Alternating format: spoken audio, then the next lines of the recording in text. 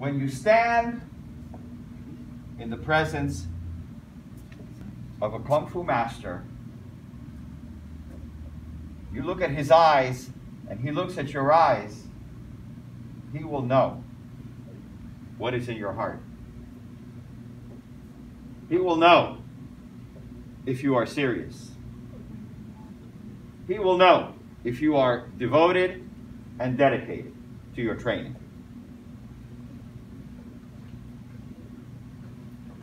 Ethics, that means the quality of your work. Ethics and courtesy and manners is everything. This tells me who you are. This tells me who your parents are. This tells me who your family is.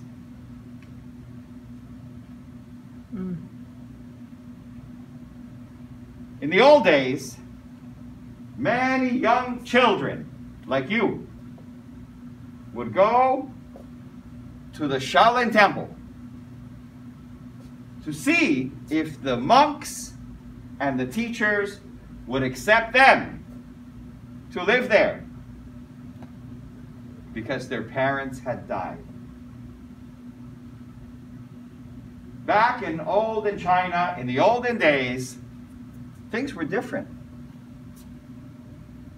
People died a lot younger, in many cases, for a lot more reasons than they do now. And many children were left homeless. And their only recourse was to approach the temple and hope that the monks would give them refuge, place to stay. Oh, you want to stay here? You got to work. Get the broom. Go clean outside.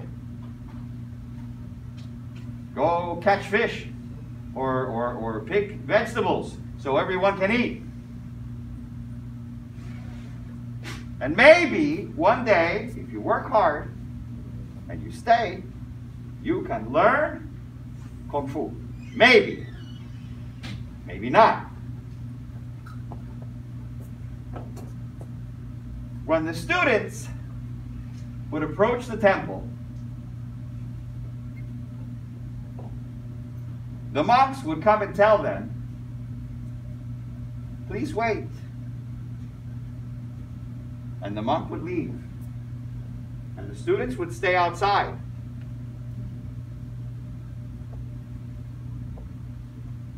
The students that left were not accepted. The students that played around and jumped around and played catch were not accepted.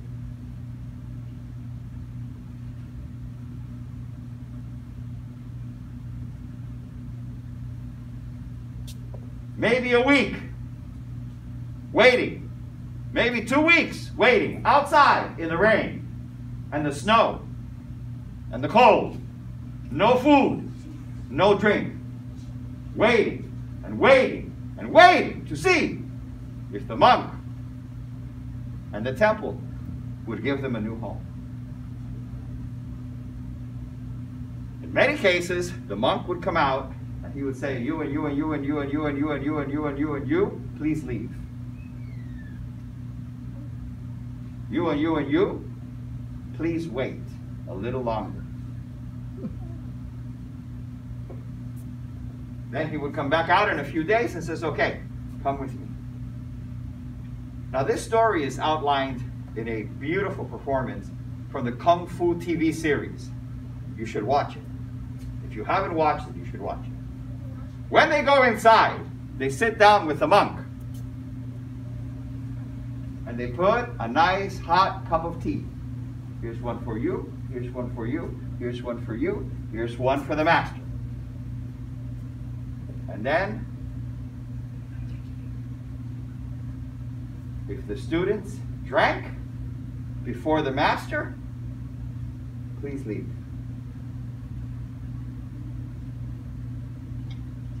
Only the best of the best of the best people were allowed inside. After 2,000 years, things have not changed very much. Don't ever underestimate the cleverness of your teachers. As I said, they can look in your eye and they know who you are. They can look how you dress and they can say, he's sloppy, he's sloppy, he's sloppy, he's sloppy, he's neat, he's clean, he's disciplined, he's disciplined, he's disciplined, he's not disciplined, he plays around all the time, he's not serious, just by looking at your eyes.